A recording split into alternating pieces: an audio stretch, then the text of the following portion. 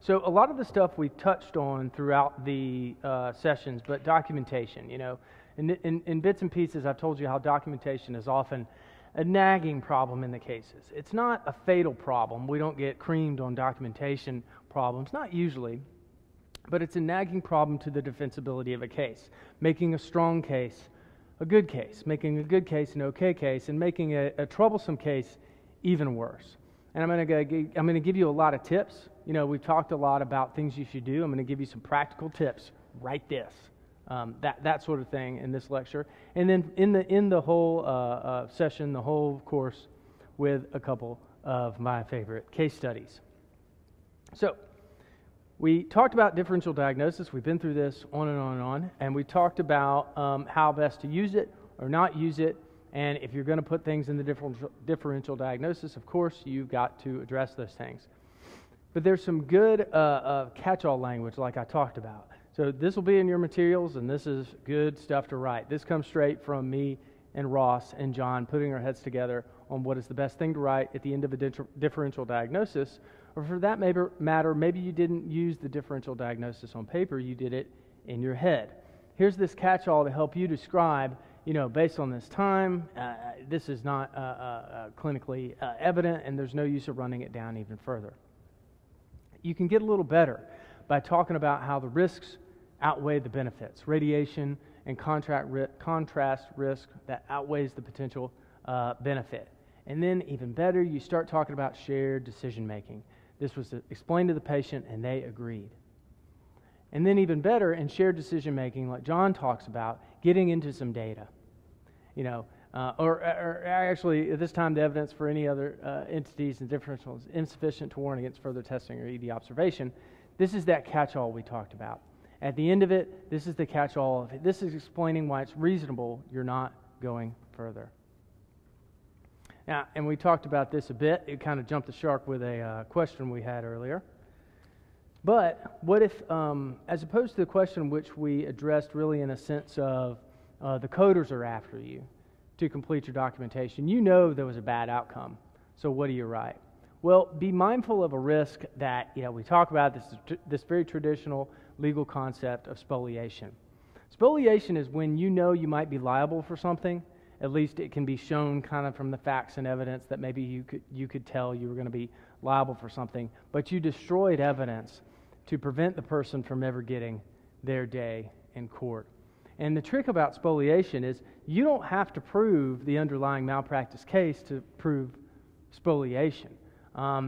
This was evident in the latest troubles, with the White House. It's not about covering up something that is illegal. It's about the cover-up itself that is a problem for them and could be for you and could lead to liability if it looks like you were trying to cover something up, even if you weren't. So what do?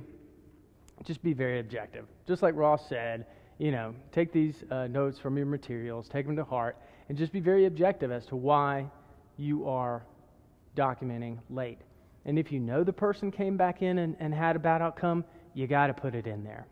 Because if you don't, and you just put in late documentation and you don't say why, they're going to allege you were trying to do it to CYA, and it's going to look unprofessional. We've talked a lot about APP supervision. That's something that's very important, a hot topic. Really, the success of how you collaborate with your APPs is going to go a long way to how you are successful in your practice over the next long term. But, what do you do? What do you write? What if, you're one of those sites where they make me sign all the APP charts? What do you do? Again, like I said earlier in a question, there's not any magic bullet I've found that this is what you write, and then you're not going to have a problem. It is important to be objective, tell the truth, and not be the snarky teenager. When you're writing some qualifying statement for why you're signing the APP's chart, I've heard a lot of different suggested qualifying statements for signing the APP's chart. Some things that come to mind are, signing per the administrative requirements of the hospital. Okay, that's true, but how does that help you? How does that help? Your name is still on the chart, And now that we can argue that looks bad, because as a plaintiff attorney, I'll say, so it was an administrative requirement of the hospital, and you just did the bare minimum.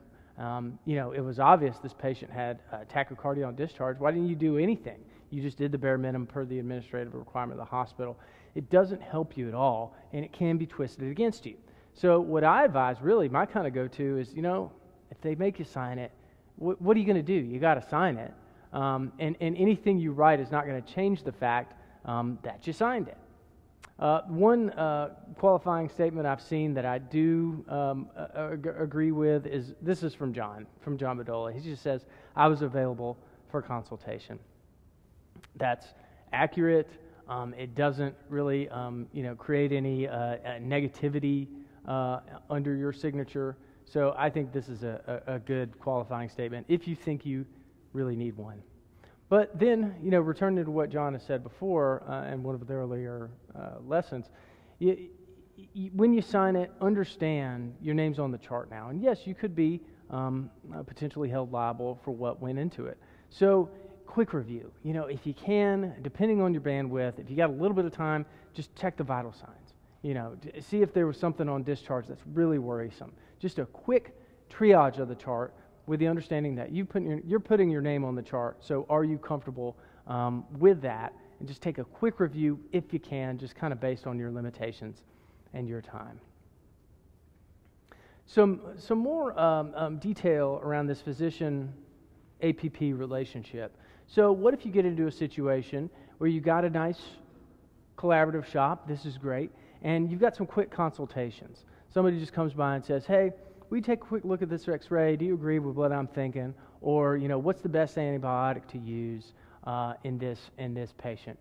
Well, it's something that's going to come out in discovery either way. So if you are reluctant to document because you think if I don't document, nobody's ever going to know about it, well, that's not accurate. So if it's going to come out anyway that this collaboration happened, like John says, why not control the narrative? Why not put something in there that, per your perspective, accurately describes the situation? Now, it's not necessary all the time, every time, probably. Like those two scenarios I gave you of, what's the best antibiotic to use, or, can you take a quick look at this x-ray? Maybe it's not really necessary to document a note there. Just a quick consultation, just a quick back and forth, almost like a hallway, just a bit of advice. Is it really necessary to document something in the chart? I don't think it hurts, but probably not necessary. But if it's a real involved consultation, a little bit more formal, a little bit more open-ended of just, what do you think about this patient? I got a patient over here, and here's the vital signs, and, what should I do? It's probably best to document a note in those situations. And then in a situation where, an APP consults with the physician and the APP is going to document a note, again, the physician, if you're involved in those kinds of consultations, it's probably best to go ahead and put something in the chart. Just add a little bit more color as to what was going on in the consultation. It's going to create a better, cleaner chart for me to defend. And then a twist on something we talked about earlier. What if you find a discrepancy between you and the nurse's note? What if you find a discrepancy between you and the APP? Well, the same guidelines really hold. Be objective, but control your narrative now. Maybe what you see was not apparent earlier, or maybe straight up you just disagree. Well, you've got to address it. The discrepancy is the problem, and addressing it is how you fix the problem. So you've got to address it somehow. Be professional, be objective. Here's a great example. They noted this. My subsequent evaluation, I'm noting this. And like Ross says, at this time. Maybe things have changed, but they say this, but this is what is different now. And documenting it objectively like that is the way to go. We talked about informed refusals, AMAs. What's the best way to document that stuff if you run into those situations? Well, like we've said over and over again, an AMA form is fine. It can be helpful, but it is not the end-all, be-all. We have to have good documentation as to why what you did was reasonable in the face of a patient who demanded to leave. First of all, like we said, did they have capacity? Address objectively why you felt this person had capacity to make this dangerous decision. You explain to them all that stuff, all the information to help them decide for themselves whether or not to take this dangerous step. And then, Ross talked about this. You want them to come back. I hope you come back. Come back in a minute. And that, to me, describes a good way to approach the AMA conversation or the AMA interaction. It doesn't have to be a conflict. It doesn't have to be negative. They are making this decision you don't agree with, but it doesn't have to be a fight. And in fact, if it is a fight, that really often, or that can lead to the situation where the patients just leave mad, and they tell everybody how mad they were, and then they drop dead, and the patient's family is PO'd. But if you really approach it, with empathy and with as much understanding as you can, and try to make it positive and say, hey, I disagree. I know you're leaving. Here's some things we could do. And if you get worse, please come back. Please come back. That can create a positive situation that if they do get worse, man, I hope they do come back. Because in those situations where it's negative and they get worse, they're probably not going to come back because they don't like you anymore. Another good tip on shared decision making. We talked a lot about shared decision making. I think the behavior around shared decision making we've explained is when you've got situations that are kind of roughly equal.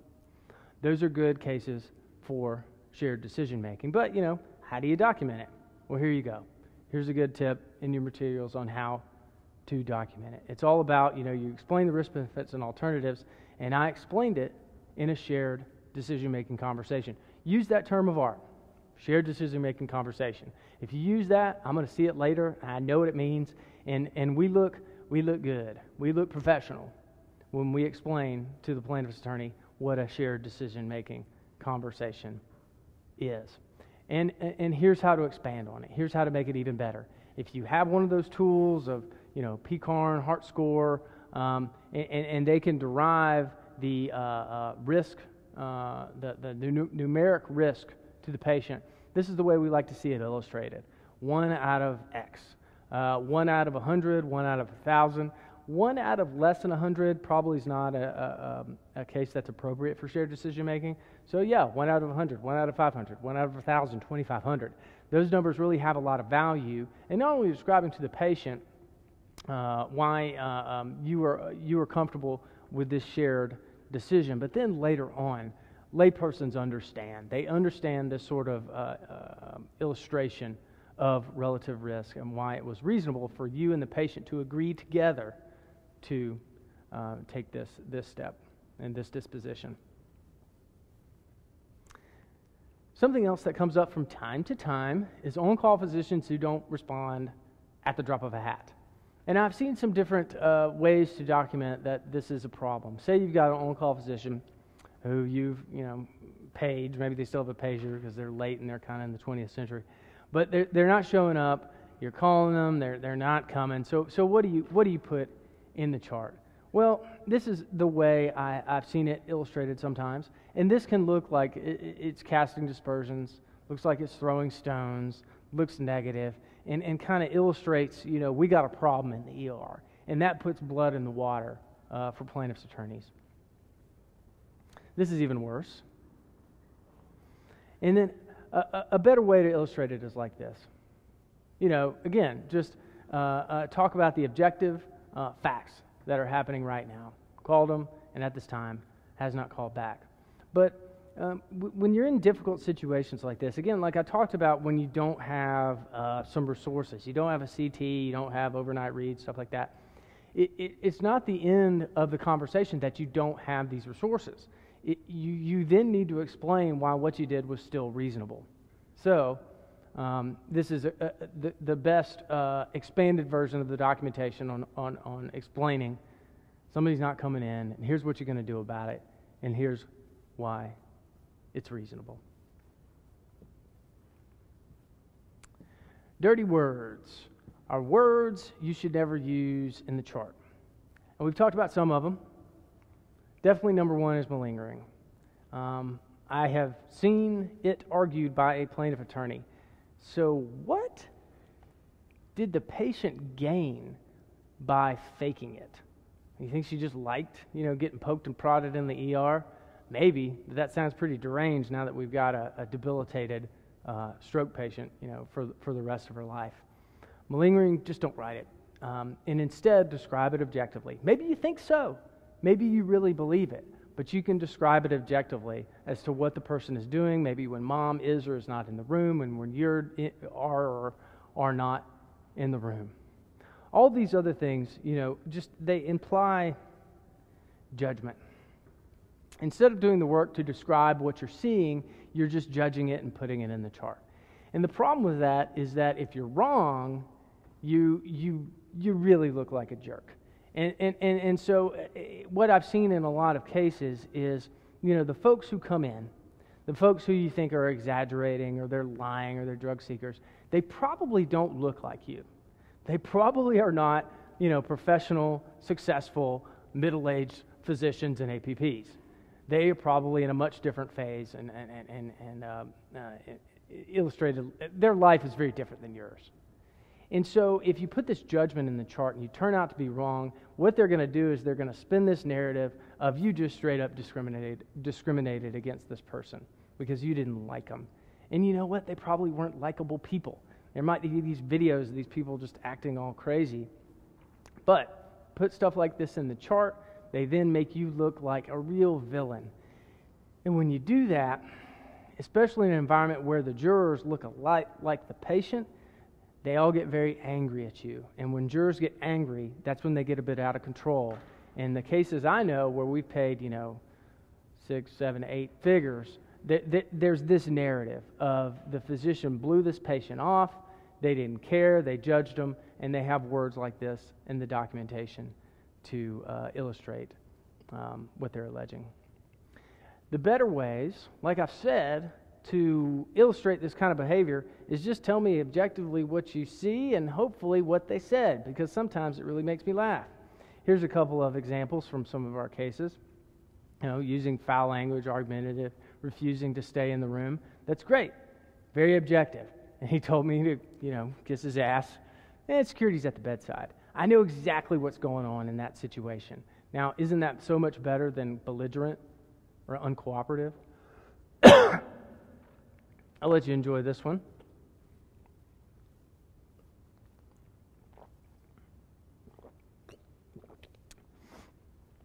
This guy, man, he was serious. So he was definitely not playing. And I really want to meet this guy. Okay, so the plan was, so you're going to leave the ER, you're going to go get on, there's websites where you can get T-shirts made up. So you're going to invest a little bit in these T-shirts. But first you got to get back on heroin. And then you're going to get the T-shirts, you can give them to your kids, and be like, okay, guys, goodbye. But make sure you wear the T-shirts. Anyway, I think that's just funny. But it's great. So why do you write that? Arguably, the ER provider is being, maybe they're being judgy and putting that all in the chart. But that's certainly not how it played out in the case. This was in the documentation, and we dealt with this in the case, and we were able to accurately portray this person's behavior. And it was understandable what our ER provider did in that difficult circumstance that was described here very well, rather than just talking about him being a drug seeker. And we're going to talk about a couple of case studies. These are my two favorite cases when it comes to documentation, and they illustrate a lot of other good points. So this case happened very recently, and you see here, what's going on. She's got a history of kidney stones.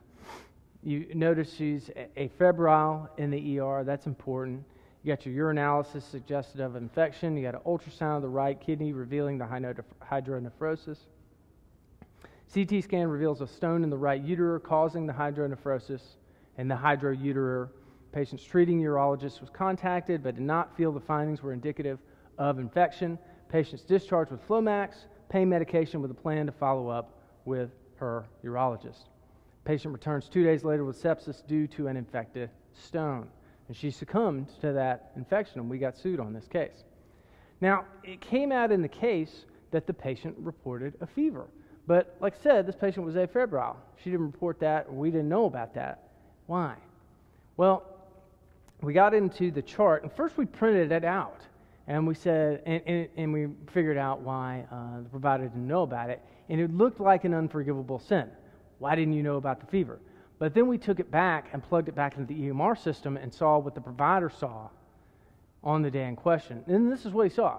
So this is like the little box that shows what the patient told the nurse. And I don't see anything about fever in there. But then if you look at it a little closer to see what's going on, in that little box, you see a clue there as to why there might be some more information. And it's that darn scroll bar. Now, I look at this, end of a paragraph, a nice space, that's the whole box. I'm moving on with my life. But if you scroll down, you see this. So, this was a fatal flaw, in the documentation, and that led to an unsuccessful defense of the case because the plaintiffs come along and they're critical of that failure to appreciate the history of the fever, and you got to prescribe antibiotics. And really, and this is a case where, if this was your case, you might feel like the provider did and said, you know what, I didn't see it, and I wish I did because I would have acted differently, and I just can't defend myself based on that. So we tried to defend this case based on proximate cause. Proximate cause is a type of defense where you say, standard of care was not met, but this was going to happen either way. They're not really powerful defenses, and it's our last. It's the last strategy we ever try to employ. Because, if you think about it, it probably doesn't work well in front of a jury. You say, we screwed up and they're dead, but they were going to die anyway. They don't look very well in those kinds of arguments. So, but we did work it up as much as we could, and we resolved the case for about mid to low six figures. So, what can you say? EMRs are tough. You had that gap there that was just impossible to see, so you didn't see the fever. And, you get to know your EMRs. I'm hopeful that EMRs have progressed and continue to progress. I think there are some good ones out there. But, EMRs can sink you. So it's very important to be savvy to your EMR at your site. We will have one more case, and then we're done. This is my favorite case. It illustrates a lot of what I preach, not just in a documentation sense, but in the real overarching themes of what I think is powerful in preventing cases against you and being successful in the cases against you. So here we go. So a 16-year-old female born with spina bifida, hydrocephaly, and had a VP shunt. She presented with her grandmother for a new onset headache that reportedly began at 3 a.m. that morning. She said this was the most severe, worst headache of your life. And that's important. So the first concern, we're thinking VP shunt malfunction. And the ER doc immediately orders a CT head and began headache protocol medicines. After giving Toradol, fentanyl, Decadron, and Reglan, the patient had one episode of being lethargic and clammy with a pulse of 47 and a BP of 137 over 67 and no irregular breathing. Now, upon being notified of this new condition, the physician went to the patient's bedside and found her to be resolved of the episode. She remained at her baseline, talking to folks, no distress, no lethargy, no vomiting, and no longer with a headache. So the ER doc reviews the CT, confers with the radiologist. The scan shows the patient had enlarged ventricles consistent with known hydrocephalus, but no signs of increased intracranial pressure. The patient was clinically stable without lethargy, vomiting, or seizure. She had a normal neuro exam. She did have some lingering neck pain, but her headache was resolved. She's feeling much better. ER doc held her in the emergency department to confirm, nothing's going on here, about 3 hours. And then the physician and the patient's grandmother felt comfortable sending her home. unfortunately. She arrived via EMS a little over 3 hours after discharge. This time unresponsive, that same ER doc treats her this time, is able to resuscitate her, repeat the CT scan, which now shows increased swelling in the brain. She's transferred and a shunt revision is emergently performed. Over the next 25 days, though, the patient had multiple issues indicative of anoxic injury, and then she was allowed to expire. So the family, searching for answers, filed a suit, and we retained experts. We found a neuro expert that said it was impossible to know when that shunt malfunctioned or when the fracture occurred. And this expert said it's probably happened sometime after the first ED visit with a seizure. We had an EM expert said this patient did not present with classic findings for increased intracranial pressure or shunt blockage. The CT didn't indicate acute hydrocephalus. This, plus the headache improvement, physical and neuro exam, palpation, and unchanged mental status made it reasonable to send her home with close follow-up instructions. But we did talk to a critical EM expert who said shunt was probably malfunctioning at the time and the ICP was increasing, and you should have ruled it out definitively. Palpation was not enough to assess whether it was working. You needed to compare the CT to prior CTs, and you should have acted when her heart rate fell and her mental status changed. And then on the documentation point, the expert pointed out a problem in the documentation. So this was just straight up an error. Wasn't true, conflicted with the real story, and it was an embarrassment. This was auto-populated in the EMR, and the physician failed to remove it. So we had to explain this error. Again, not a fatal error, oftentimes as documentation errors are, but a nagging issue on the defensibility of the case. So then we move along in the case to the depositions, and we talked to the physician or the patient's grandmother who was there, and she described the ER physician as a nice man, and said they exchanged phone numbers after the bad outcome. The ER physician remembered some exchanges he had with the patient where she said, "Everybody loves me," and he was kind of joking with her and was like, "Well, I can totally see why." So this deposition testimony gave us an idea. So it gave us a plan to dispose of this case. Now, I talked a little bit about tort reform states. Laws vary widely from state to state. But a place like Texas, where this happened, or in Georgia and some other states, there's a heightened standard for ER liability. Gross negligence, willful and wanton, all that kind of stuff. So with this testimony, showing the benevolent behavior of the ER provider, plus all the stuff he did to try to figure out what was going on with this patient. Maybe he could have done more. Yeah, maybe under a typical standard of care, he could have done more to try to figure out what was going on here. But given the stuff he did do, and given this testimony as to his behavior and his nature at the ER, there's no way we get tagged for conscious, reckless, willful indifference. It just doesn't match up. So we had an idea, and we filed a motion for summary judgment. Now, very rarely cases are disposed of with motions for summary judgment. Motion for summary judgment is you just kind of take all the facts as they are known at that time. You take them in the facts in the light most favorable to the plaintiff, and you argue to the judge, even with the facts as they are most favorable to the plaintiff, as a point of law, there is no reasonable juror who can find against us. So you prepare all that, and then, like I said, they don't often grant them. Like I talked about in the EMTALA course lesson, state court judges don't like to rock the boat too much. They don't like to dispose of cases. They like the juries to do that, because if they do it, there's kind of a responsibility on them, and they want to get reelected. They want to get along. So motions for summary judgment don't often get granted. But what you can do is you can hedge your bets. So you put your opponent on the ropes. You got him on the ropes with the motions for summary judgment. You got this deposition testimony. You got the good standard in favor of your provider. So what you do, get him on the ropes and then offer to settle. And that's what we did. So we put out that motion for summary judgment. and we offered to settle for costs.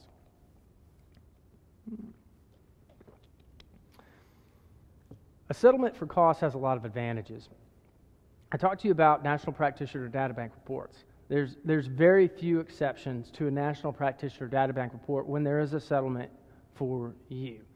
But a settlement for costs is one of them. If you do it right, and that is you say to the plaintiff, okay, give us all your receipts, expert fees, filing fees, travel, copying, stuff like that, and we'll pay it all.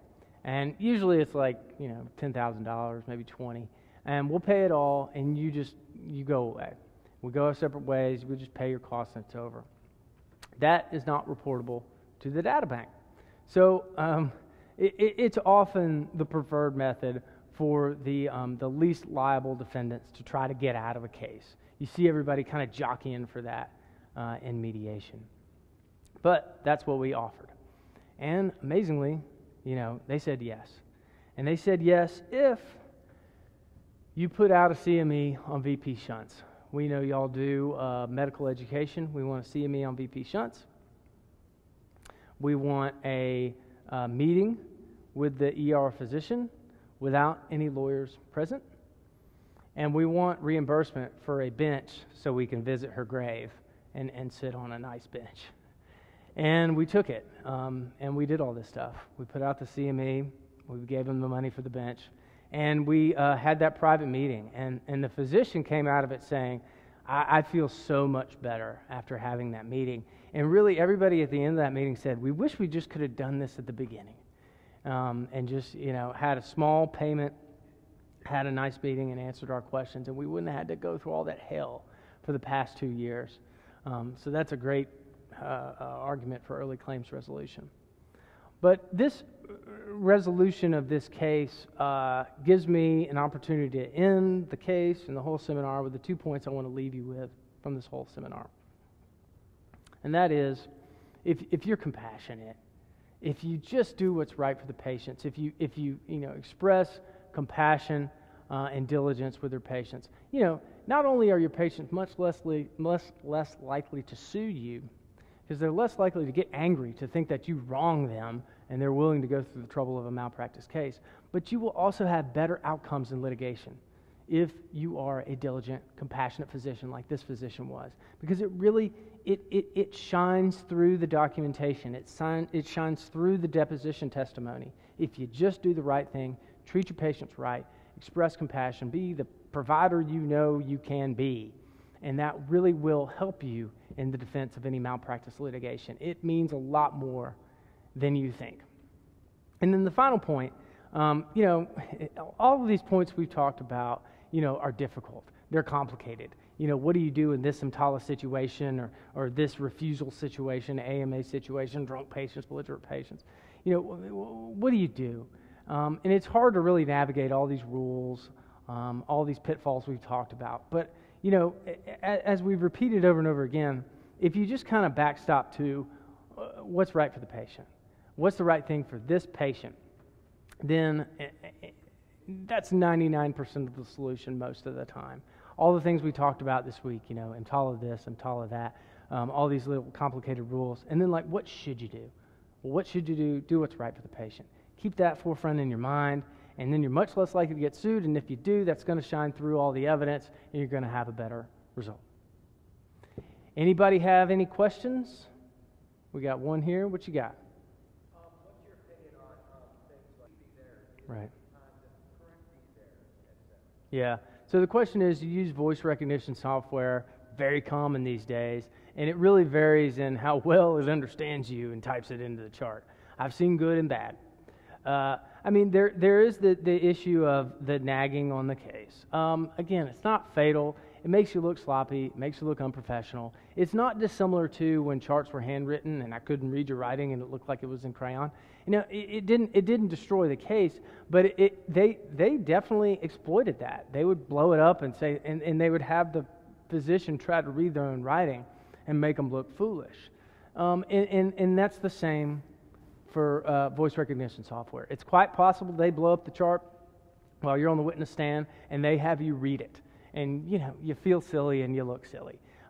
It's not a fatal problem. If you have better software, get it.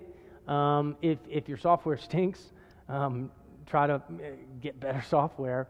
But, if you have some typos here or there, it's not really necessary to double check it every time.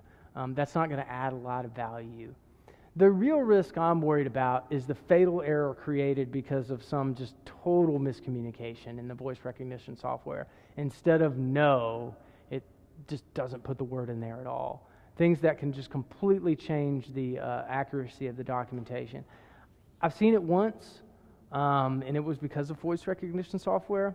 So that's the real risk there, is the worse the software, the more likelihood that rare circumstance is going to happen. So be mindful of that real fatal risk. And then, you probably don't have to worry so much about maybe it doesn't look great, as long as it doesn't look terrible. Any other questions before we adjourn? All right, well, thank you all for your attention. It's a privilege to be here. I'm glad you all came, and we'll be hanging around if you have any other questions.